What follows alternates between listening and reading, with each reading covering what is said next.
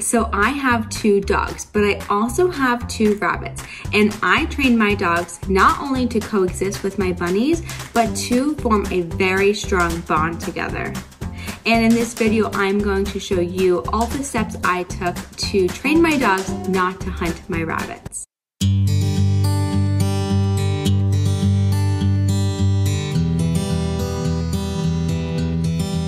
Hello everyone, and welcome back to Ollie and Oatly's channel.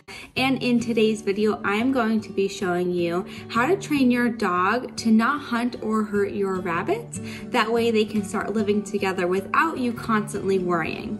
All dogs are different, and some breeds don't have a prey instinct, but that was not the case for me. My dogs are hunting dogs, and they spend most of their day outside hunting for small animals and lizards. And unfortunately, they do bring me presents all the time, and sometimes even baby bunnies, which makes me cry, but they are dogs and it's what they do. I took a huge risk bringing bunnies into my house, knowing that my dogs could potentially hurt them. But I made sure to put in the time and work to train my dogs not to hurt my bunnies and keep my bunnies safe. So if you have dogs and wondering if you should get a pet bunny, or if you just got a bunny and you're trying to train your dogs to coexist with your bunny, you will want to keep watching, because at the end of the video, I'm going to share my top tips on training your dog not to hurt your bunnies. Okay, let's go over the supplies you're going to need. You are going to need a safe enclosure for your bunnies. I use a 36-inch tall gate from Amazon that I really like. You will need a leash and a head collar that goes over their nose. You're going to need treats and a crate for your dog with prior crate training. If your dogs aren't crate trained, I would really recommend you start with that, because being able to put your dogs away will keep the rabbits safe. Step 1, set your rabbit's enclosure and your dog's crate next to each other. By doing this, you are actually teaching your dogs to relax near the rabbits, since they are laying down and relaxing in their crate. I crate my dogs when we sleep as well, so that's about 6 hours of forced time next to each other a day, but they aren't able to hurt them. Step 2, once you bring your rabbits home, let them get situated for about 3 hours. Leave the dogs out of the room completely during this time, and then you can introduce your dogs through their gate. If you have 2 dogs like I do, I recommend doing one at a time or have someone help you. You can just let the bunnies hang out in their enclosure and put the head harness and leash on your dog. Your dog will smell the bunnies immediately and want to investigate, but if they are a little clueless at first, you can just lure them to the enclosure. Make sure they approach the enclosure slowly. If they are in hunting mode, stop them, make them sit, give them a treat, and then make them lay down. Slowly pet them to calm them down, but if they are just so fixated on the bunnies, remove the dog completely from their room and then let them calm down for about 10 to 15 minutes before trying that again. Once you make it to the enclosure and the dog can see the bunnies, make them lie down. The goal of this training is to teach your dog to lay down when they are by the bunnies. Now that my dogs are 100% trained, when they approach the bunnies, they automatically just lay down. So it's important to keep them laying down the entire time they are near them, to teach them to do this even when you are not around. Now, the first time I showed my dogs my new bunnies, they were literally drooling, whining, and my Brittany Spaniel would put his body into like a hunting position. These are all signs that they are not trained and they are pretty much hunting them. Don't stress out about this, because they are safe in the enclosure, but when your dogs stop this behavior, that's a really good sign. They are finally starting to understand that this is a family pet and they are not to be hunted. Okay, so once your dog is laying down for at least 5 minutes and acting calm, give them a treat and go to step 3, which is to slowly have the dog walk away, bring them into the other room just to think about what just happened and to get any excitement out. Once calm again, you can repeat this process a few times a day. The goal, again, is to teach your dog to slowly approach your rabbits and lay down. Before you move on to step 4, your dog should be going through their entire day ignoring the rabbits or laying by them. If they show a lot of interest still or getting overly excited near them, give it more time and practice walking them near on a leash, making them lay down, and please note it may take 1 to 2 months for your dog to start ignoring them, and you do not want to rush this process. Once you feel like they are comfortable around the bunnies and don't have a desire to hunt them anymore, you are ready to move on to step 4. Go ahead and place the head harness and leash on your dog and have them lay down near their enclosure. Then open the door and place some of your rabbit's favorite treats or pellets near your dog. Your rabbits will be very interested in the dogs and will start to sniff them. This is where the head harness comes in handy because you can now control their mouth just in case.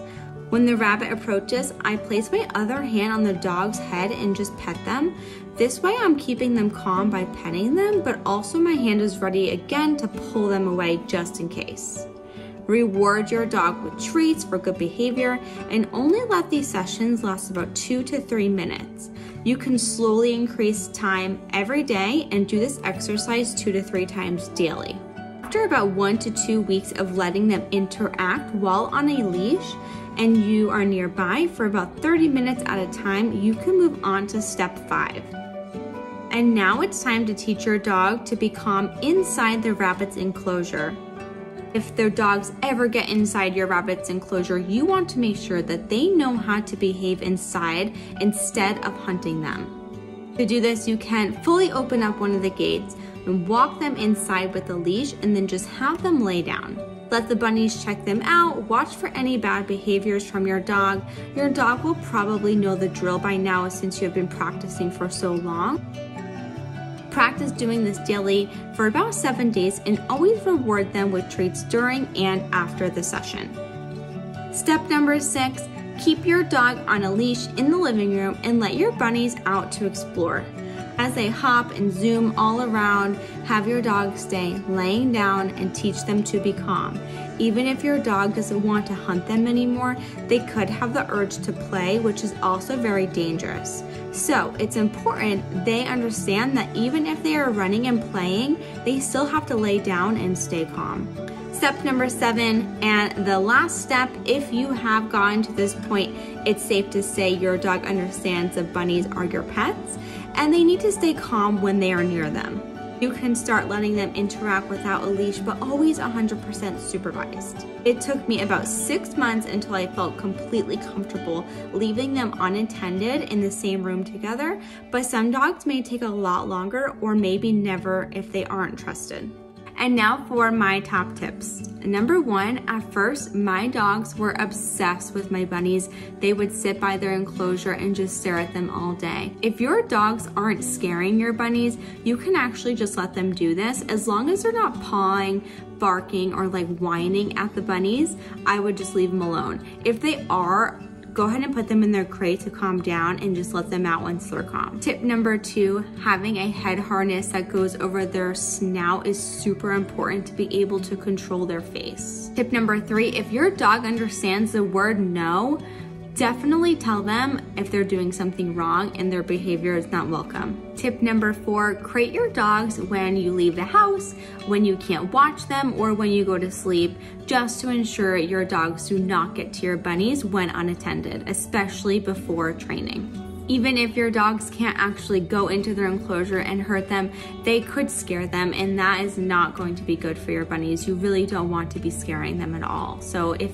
they are unattended, go ahead and crate your dog. Tip number 5 is to feed them together. So when I feed my dogs, I feed my rabbits at the same time. That way they can eat together. This shows the dog that the bunnies are a part of our pack, and it also shows the bunnies that dogs are associated with being fed. Tip number 6 is to take it slow. Rushing or trusting too soon can be very dangerous. Tip number 7, if your dog is just getting overly excited or shows signs of hunting your bunnies, put them in their crate to calm down. I like to keep them in their crate instead of removing them completely from the room. That way they still learn that they have to stay calm, but being close to the rabbits. And my last tip is for you to stay calm. If your dog knows that you have a lot of anxiety and stress, they will also feel anxious and feed off of that. So it's important for you to stay calm by petting them, by just saying good boy, good girl, just letting them know that you're calm so they don't feed off of that negative energy. Your dog and bunnies will not be best friends overnight, but following these steps and giving it enough time will allow your dogs and bunnies not to only coexist, but to form a very special, unique bond together. That is it for today, guys. Thank you so much for watching. I hope this was helpful. Please let me know any of your feedback in the comment section below. Don't forget to like and subscribe for more videos like this. Until next time, bye guys.